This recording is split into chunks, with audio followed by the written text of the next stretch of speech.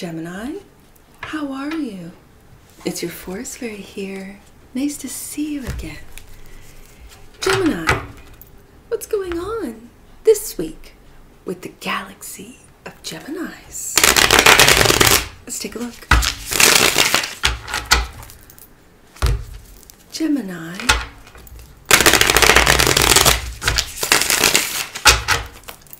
One more. What is going on with the galaxy? I feel like my mind is on fire. It's funny, because here's a little side story, starting with the Strength card. Now, when I was saying that, it's like my mind is on fast forward. It's just thinking and thinking and thinking and thinking. So you might need the strength to slow down the mind, to meditate, to really quiet the mind, to get into your feelings, is what I'm hearing. Let's see with this Strength card. The Strength. Don't hold back, Gemini. I'm hearing that. Don't hold back from moving forward and again aligning, getting in alignment with the shadows and the light self. Yeah, see the Seven of Swords. This is strategy. This is thinking of what I'm going to do next, how I'm going to do it, what I'm going to communicate, how I'm going to communicate. This is beautiful, moving forward with a strategy. This is the chess player of the zodiac for some of you.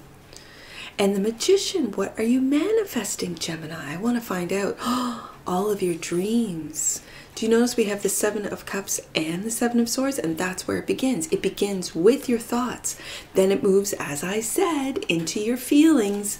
And that's where manifestation happens. Bottom of the deck, your creativity, Gemini. Loving it. Let's shuffle that back into the deck. That little spirit side story, which gives us a little background into what this week's Gemini read is going to be about. Having the strength to calm the mind, to focus, I'm hearing the mind, and then feel what those dreams are going to, how they're going to feel when you manifest them, Gemini. I'm so excited for you. I love this energy. All right. The galaxy. What are the galaxy of Geminis up to? Now I'm curious. Now I want to find out what you're up to this week. Let's take a look. Right there. Let's take a look. Gemini, you don't want us to see. This is very interesting because her eyes are open and you see that third eye. This is very interesting. The Two of Swords is peace of mind. As well, in the tarot, it can be a sign of confusion, but I don't feel confusion. I feel peace. You're bringing peace to your mind. Your eyes are open. You've taken the blindfold off. Your third eye, I see, is open. But you're still protecting that heart with some of your truth. But you're seeing clearly, and as we saw in the side story, how to move forward. Now, what's underneath this? Ooh, the King of Pentacles is what? The energy that crosses this. So this is you grounding these thoughts, grounding these ideas. And this is how manifestation, this is Taurus energy. This is how manifestation is brought into this 3D world, is with the grounding and the boots to the ground. I have to say that when it comes to manifestation, when it comes to what you think about, you bring about. Yes, yes, yes. And yes, there's lots of content creators. There's lots of information on how to manifest. But as someone who has manifested many things in her life, including my daughter, you have to put boots to the ground. You have to do the work. Because if you just think about it and don't take any action, it's just thoughts. And then you can get lost in your thoughts without taking action. So, to ground these thoughts is to go through, it starts with the mind. And then you imagine what it is you want. Let's say I imagined this channel. And then I feel what it is to see my, let's say, my content up on a channel. Okay. And then it's putting, I record every day. I read cards every day. I practice and practice and practice. When I'm not recording, I'm still practicing. That's the work. And then the editing. I had to learn, oh my goodness, through my children and their knowledge of how to use the editing software, because I had no idea. But I did it, and I'm doing it. And so with these actions, with this is manifestation, and here we are, right? So then the consistency, where I upload every single day. And out here in the 100-acre woods, I don't have a broadband. I have a little thread of a broadband. So I have to upload the night before for the next day's videos, because it takes over 12 hours to upload. That's why it's not consistent as far as the time of day that it appears. Sometimes it appears in the morning, early morning. Sometimes it appears in the afternoon, and other times it's late at night because of this very thin interweb that we have out here in the 100-acre woods. It's non-existent. And those are just examples of what it means to put those boots to the ground, that Taurus work ethic, that manifesting ability to make your thoughts and dreams come true, as we saw in the side story. Now, your higher self, Gemini. What is your higher self saying? Oh, don't hold on. Don't be afraid and don't hold on, because in your card, this character is holding on for dear life, for that which she knows, maybe for that which she was taught as a child. All of those, and do you see that worrisome look on her face? Don't hold on, because I think you see, you've got those coins in your eyes. You see the potential that you have when you ground your thoughts and feelings. Your focus and foundation is success. Beautiful. This is beautiful energy. You're already imagining and feeling the success. Or for some of you, you're already experiencing success in the past. There is the new beginning with truth and clarity, integrity. That's what this sword of truth, this Ace of Swords, is the sword of integrity, of knowledge. And you know what knowledge is, Gemini? Knowledge is power. Not to get distracted with the power, because for you it's about the knowledge. That's why your energy is so curious. To learn. And then to see which is truth. What is truth? Is what's being put out there truthful? With integrity, you're clearly seeing. And these are new beginnings. So, the near future. Wow. Didn't I say? And this King of Pentacles, look, what's in your eyes? The 10 of Pentacles. Wow. That's what the King produces. The King also protects. This is in the near future, Gemini. So what you're working towards, what you're building, don't hold on to any notions that you can't. You know the truth with this Ace of Swords. Moving forward, this is bringing you to the 10 of Pentacles. Now, how do you see yourself, Gemini? I love this 7 of Wands. This isn't a defensive card at all. When it comes to your deck, this is your energy. This is why this is your deck. This is curiosity. Curiouser and curiouser, says Al. She's holding on to her books. She's holding on to knowledge. She wants more knowledge. She wants more because she has curious. She has questions. Look at all these wands. Questions, questions, questions. Now, do you notice in this deck, the 6 of Wands, it's not the same wand because it's not the same energy. This is very curious, and you're manifesting through this childlike sense of wonder. You're manifesting through this energy, through this curious energy. And you're wondering and you're learning. And with every question, you find the answer. You find the truth. Gemini, I love this. However, How other people see you. Look at that. They see you making your dreams come true. And this is the cups. This is the get up and go to do some research, to go down those rabbit holes of curiosity, and to feel. Other people see you feeling into these questions, feeling into this information, feeling what it is to make your dreams come true. Now, your hope and your fear. Oh, this is beautiful. This Page of Cups is the beginning of a new relationship with yourself. Self-love, holding one cup. But also, for some of you, forgiveness. Finding the forgiveness within thyself allows you to forgive others. And with understanding, which is what this Ace of Swords also talks about, is with understanding comes compassion. And have compassion for others. Not to judge. There's a judgment-free zone here at Force Fairy Tarot. Judgment-free. So wherever you are on your spiritual journey, it really does start. It changes in an instant when you forgive yourself first, so that then you can forgive others. And the potential outcome, the Two of Pentacles. So we start with the idea, the Two of Swords. And for some of you, it's making a tough decision. You've had to make tough decisions. Yes.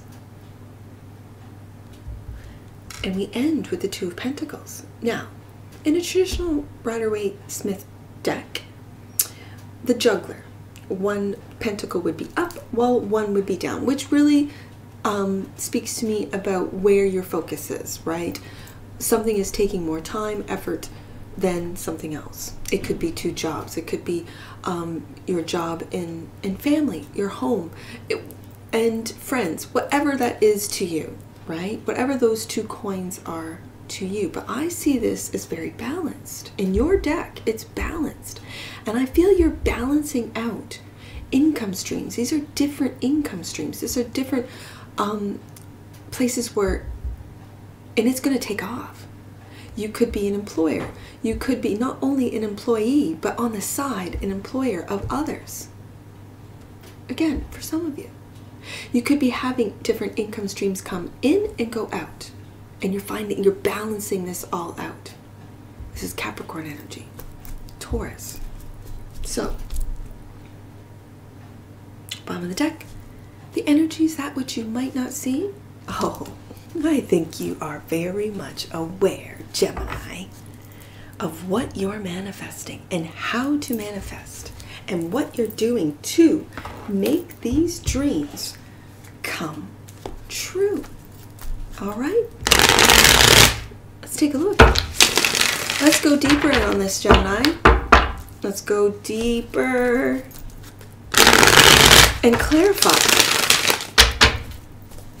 Clarify these cards that are out on my table. Starting with the Two of Swords. What does Gemini see clearly? Because I see her staring right at me. She is seeing clearly. Clarity with the Ace of Swords. And this is in the recent past. So you could have just taken the blindfold off, just recently. Opened up that third eye or learned how to do that. To really see into your future, which is this Ten of Pentacles. Generational wealth. And again, Gemini, each pentacle is a value.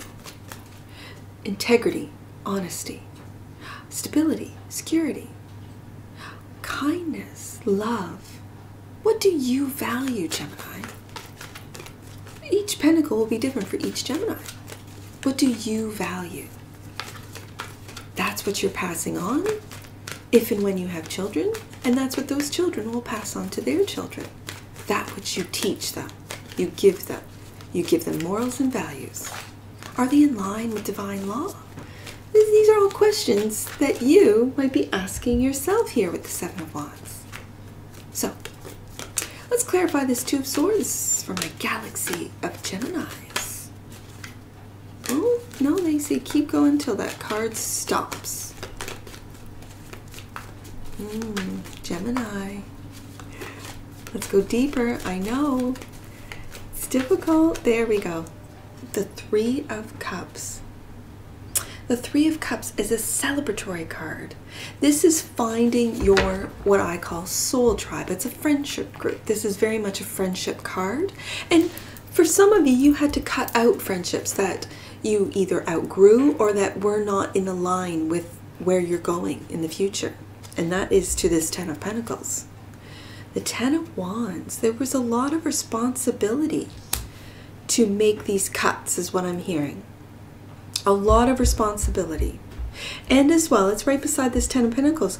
If you are a King of Pentacles, a business owner, there's a lot of responsibility, especially if you have other people's families in the palm of your hands. If you are responsible for paying them, for providing work, for providing a paycheck for other people's families, that's a lot of responsibility. I really admire small business owners, especially with the COVID lockdowns, really putting pressure on them to having to make those cuts for some of you. Now, the Four of Pentacles, that's Capricorn energy with the Devil.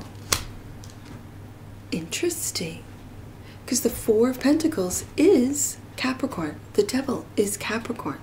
So is it also for some of you? Because this is Capricorn as well, all here.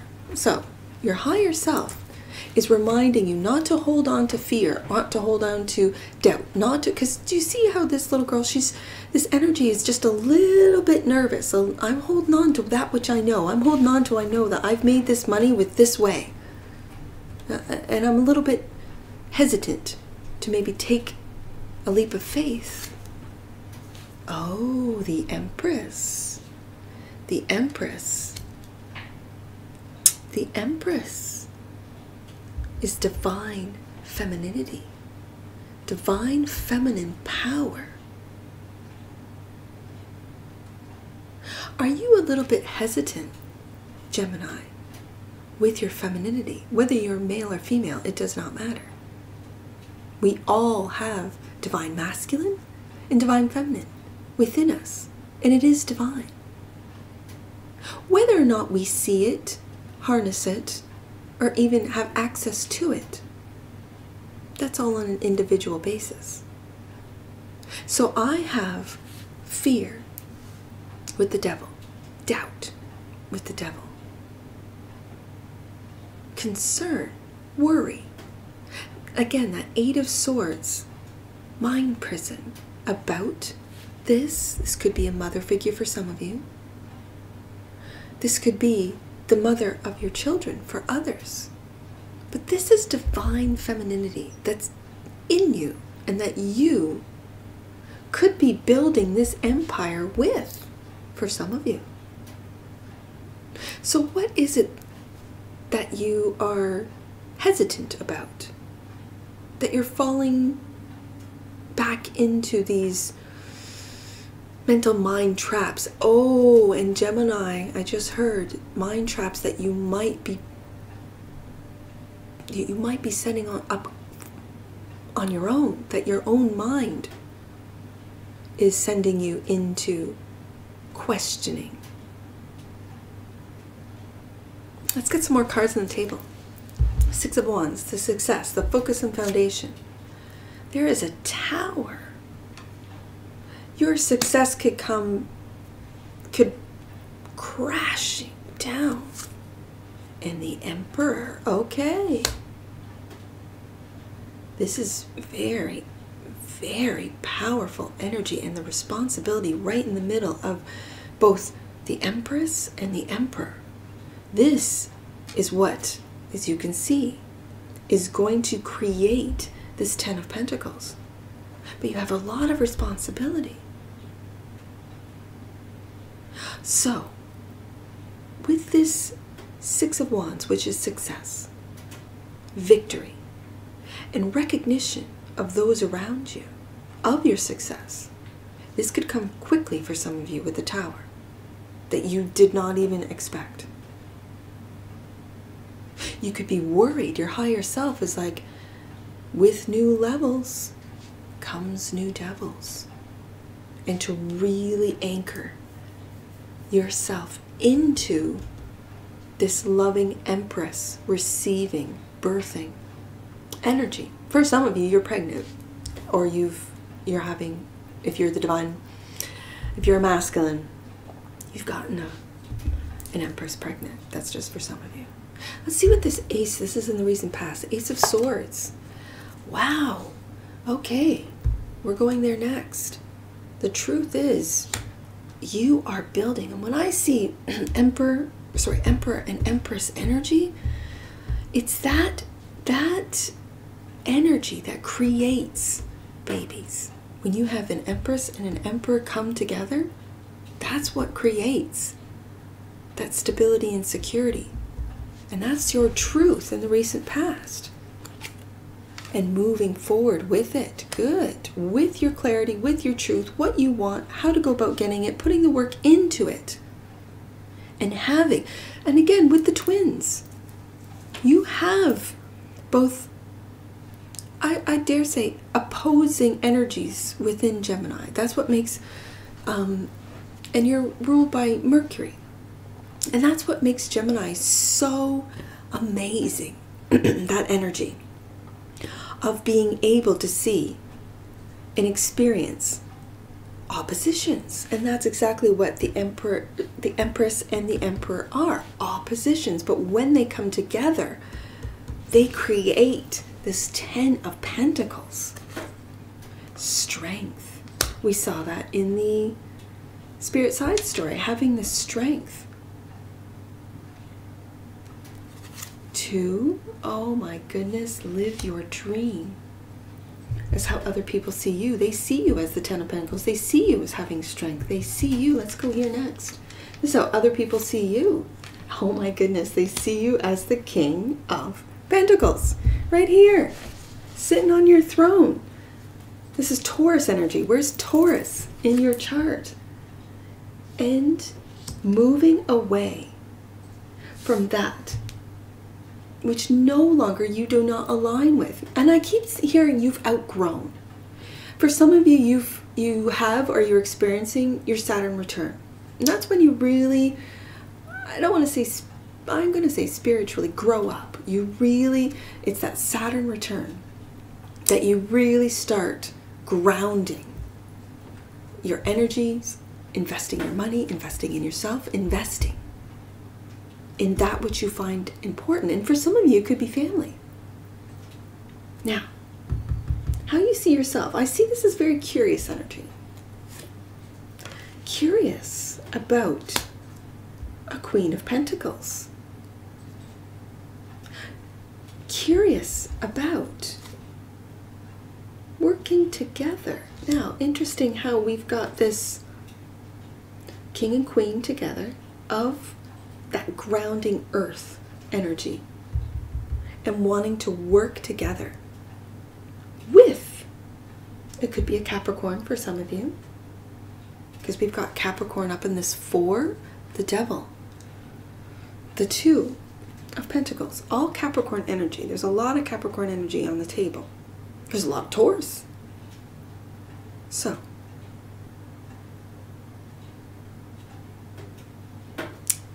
this is very interesting because I really feel there's 2 different ways I could read this as really balancing out, because we have an earth couple, both a King and a Queen of Pentacles that work well together. That we have. And you're curious. You're just curious.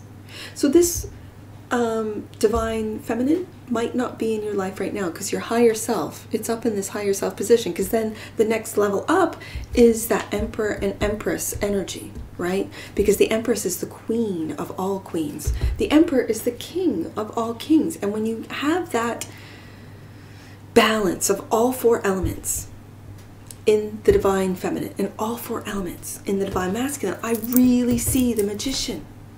So male or female, it does not matter what you are, male or female. By the way, there's only 2 genders. I'm going to always say that because that's what I believe. You can identify as anything you want. Really, you can. However, there's only 2, male and female. That's beside the point. Page of Cups is forgiveness. So what is it that you have to forgive, Gemini? You're a wounded warrior right now. You're recuperating. You're not really... Success. Don't apologize for your success. This is very interesting because the sixes are right above each other. So, you left and went to calmer waters. Maybe you left one part of your life to go reach for success, to go earn success, maybe for a family. And you've balanced out two different elements of your life. Now this is a hope and or fear.